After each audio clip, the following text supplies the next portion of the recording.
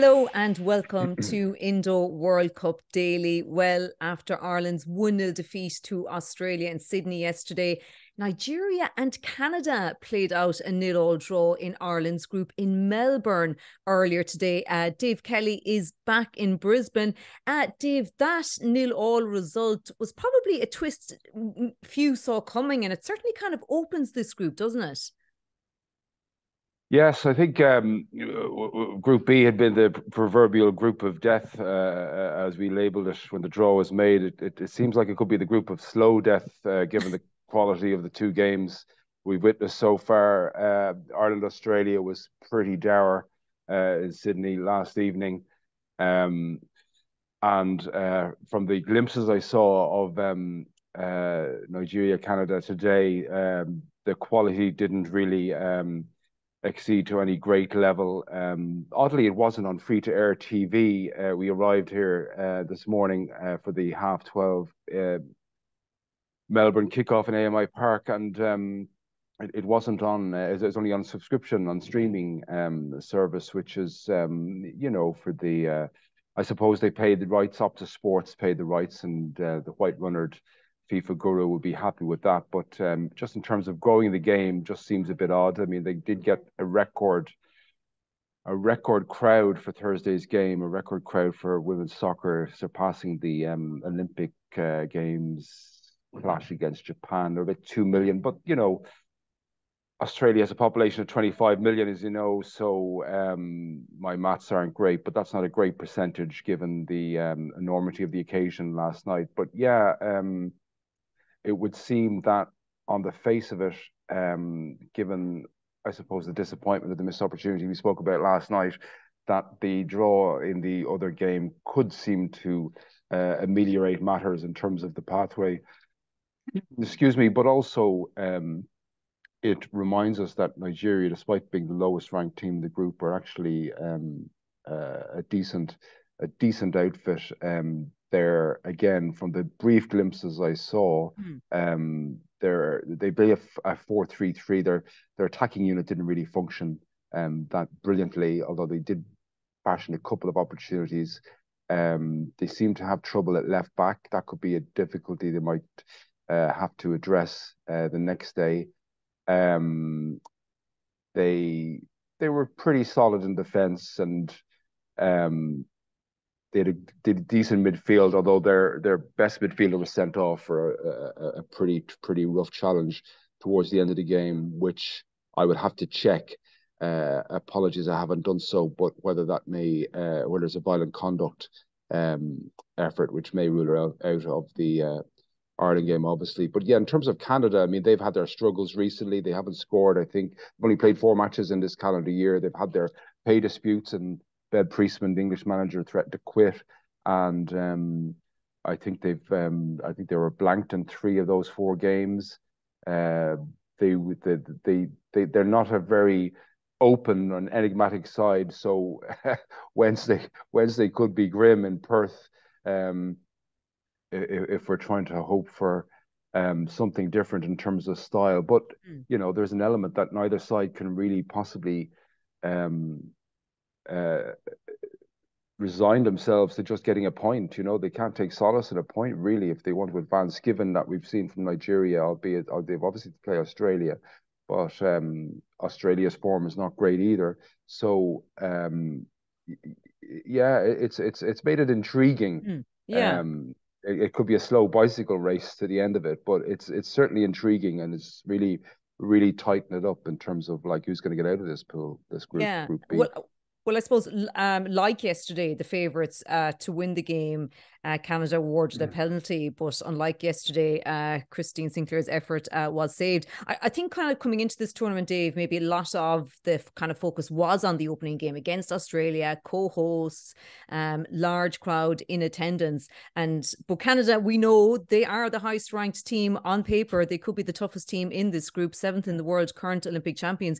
But I'd imagine that Vera Pauw, perhaps maybe a little like, well, maybe not quite like Sam Kerr being ruled out yesterday, that they would get a bit of, belief out of that game, that, this group is certainly still there for them.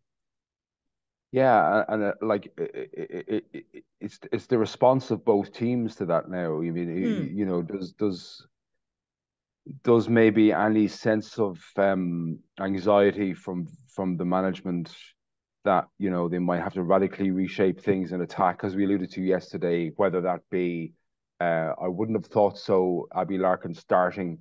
I think she's at the moment an impact player, but again, that would be a bold, adventurous move. Yeah, Or but whether has you Vera ever shown that in the past, Dave, from what you've seen? You know what I mean? I mean, this is obviously a very, very different stage. I mean, I suppose she hasn't really shown before that she could make a switch like that. Really, has she? But now is the not time for her yeah not character no change almost. Yeah, no, not in terms of radically reshaping a thing. There have been a couple of kind of personnel surprises in all lines of the field, but nothing that kind of invoked a sense of where this is different. Um, and the move to 4-5-1 with Carusa, it that's more of a kind of realignment to help the team in an attack shape and to try and get more support from the flanks. But she's obviously not the bold type. And um, my concern after yesterday, we spoke about the missed opportunity, which I still feel it was in some sort of sense that Mm. the response was too belated to the fact that Australia were poor and were struggling and were potentially vulnerable, perhaps more on the floor than the air. And that, if this game against Canada forms a similar pattern, how belated will the response be again, and how quickly can they adapt? Can Ireland adapt and respond with an intention of their own, or even start with an intention of their own? And we don't know if Canada, if that's their poor performance. We don't know. I mean, Christy Sinclair. I'm always wary of these things, but she snubbed the media zone, the mix zone afterwards, which, as you know, in major tournaments is an obligatory thing where players kind of walk Go through through, and yeah. can either pretend not to be interested. And just on a side note, although I'm always wary of congratulating players for performing media duties when it should be their duty as a professional, but a lot of the Irish players, including Marissa Shiva, apologies, did media after the game yesterday. It's a side note, but I think it's worth Yeah. saying, because I've been at so many, many men's games, especially in tournaments down the years, where they have not chose to do so. So fair play to them on that score. And I'm not looking for any brownie points from anybody there. I just think it's worth noting. But with the upset that they had with the pay dispute, and the manager nearly quit and didn't play well yesterday. Jessie Fleming, the penalty taker, was injured. That's why Christy Sinclair, she's not a penalty taker. That's why she took it. Again, looked like a weak penalty against Steph Catley's. It was a 3 out of 10 effort against the 9.5 out of 10 effort. So it remains to be seen how they kind of wash up Mm. out of this. As we say, and like the Irish confidence, the mood seemed to be still there. Still, we see a bit more tomorrow. We're meeting them in the hotel. They had their In terms of housekeeping, they had their kind of recovery session, no injuries out of it apart from Katie's fingers, which we'll come to in a second. But their mood wasn't rocked, their sense of who they are wasn't rocked, and there was a tacit admission that they need to produce more, but Yeah. they kind of always say that. So I mean it's still there for them. That route is still there for them, despite the fact, as you say, they're playing Canada, a nominally a higher ranked team, but Australia were even on the evidence of Friday supposed to be this kind of superior force. And obviously they didn't have Sam Kerr, but they were quite ordinary. Yeah. Tell us about Katie McCabe then, because we saw her obviously. She, had that collision. She came off. She kind of came off the worst herself on that occasion. She came off, then got her fingers taped up. Is one? How are her fingers? I think one broke. I mean, I think they Right. basically these They were taped it these were together. kind of Yeah. tied together. Yeah, she kind of fell. I thought she got winded or something, but you could actually hear her say, "I think it's broken."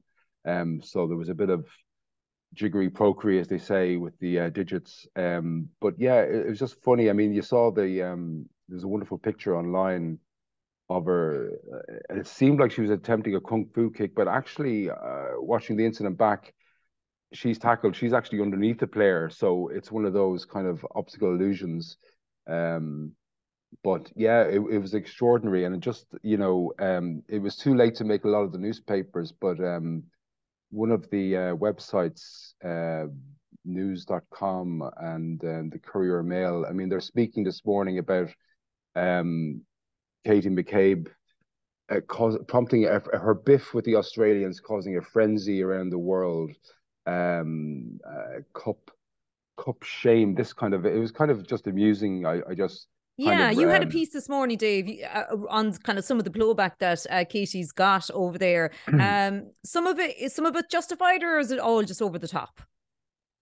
I think I like any media. I don't want to characterize the Australian media, but I mean they did have Ben Stokes in a nappy recently. I mean they do tend to sometimes go wildly over the top in terms of their coverage and an element of partisanship as well. There was even criticism of one of their pundits for being a bit honest about the performance. So there is that kind of element in the coverage. But it's just kind of colourful and just something to be brought out. And there was a bit of, I think, criticism as well on BBC as well from Karen Bardsley about Kate. But like we know what Katie McCabe is like, and she was effusive about liking the physicality, and like as Vera Pauw alludes to afterwards, and the Aussies were pretty physical themselves, and it was that kind of game. It was a pretty grim, gritty, dour affair with a lot of kind of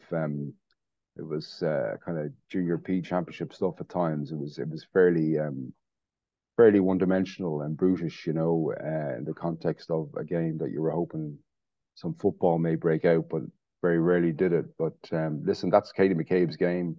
She loves that, and like that energizes her players, like whether it's that like little run she made from left to right over the halfway line, which kind of it almost brings the team with her. And even I thought it was very influential or indicative the first half. She kind of towards the end of it, the Australians were playing kind of in the right third, just outside the final third on the right side, and she just stepped up out of left back and stole the ball, which kind of basically told the Australians, you're going nowhere here. We have your mark. So she sets the tone, she sets the standard in terms of that. And you know, they call it in England, and we call it here, shithousery. That's kind of what it is. She's that kind of just, gnarly, nuggety player, but she has the class. Sadly, not to finish last night as the nation mourned. If you were a colleague of mine said if you were asked for a 1-0 down scenario and a chance for Katie McCabe in the last minute, you would have taken it, and but sadly it didn't work. But yeah, no, she she'll laugh at that. I mean, if we're talking to her, she'll laugh at all that kind of coverage, and it's just kind of, and it's good. It's kind of it happens in other sports in the men's game. It's just a bit of fun. Yeah, no, absolutely. Dave, we're going to let you go there now because you were one of those crazy journalists who got no sleep last night, got straight from working through the night in Sydney on a flight to Brisbane, no sleep yet. Like, how are you still functioning? What's Well, they carrying say, you through right now? well, coffee is quite good here. I mean, I wouldn't be one of these. Especially, it seems to happen a lot in rugby that they go on about coffee all the time.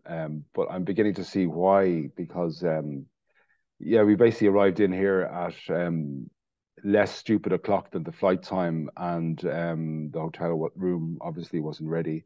So we left another piece of luggage here, and just yeah, myself and another colleague went for a coffee and some glass of egg, and then went for another coffee just to get Wi-Fi, because Wi-Fi is not great in this town, and just to do a bit of work.